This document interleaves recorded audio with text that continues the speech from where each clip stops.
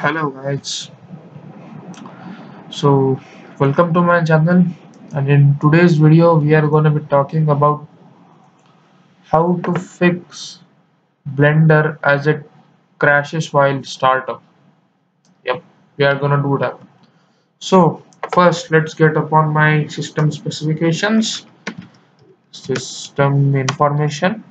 So I'm using a i3 with 8 gigs of RAM and one Intel HD graphics, of course, and AMD Radeon R5 M330. So the thing is that Blender is crashing upon startup because my AMD card is interfering with whatever its startup is, and it's crashing basically. So what are we going to do is that we're going to open up device managers.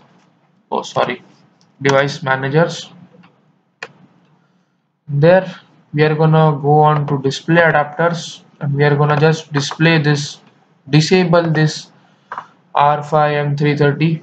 You will get one option over here saying that disable device. Then if you'll click on it and again start Blender, it will just work. And keep in mind that this fix actually worked for me. I don't know whatever specs you are using. So if you are using somewhat similar specs like me, then you can definitely use this fix. Yep. And all that download file from here and there and God knows what. You might get a number of viruses and it will again cause harm. So it's better to have something in your PC that you are doing, right? So this was it for the video. If the fix helped you, then kindly hit on like, subscribe, share.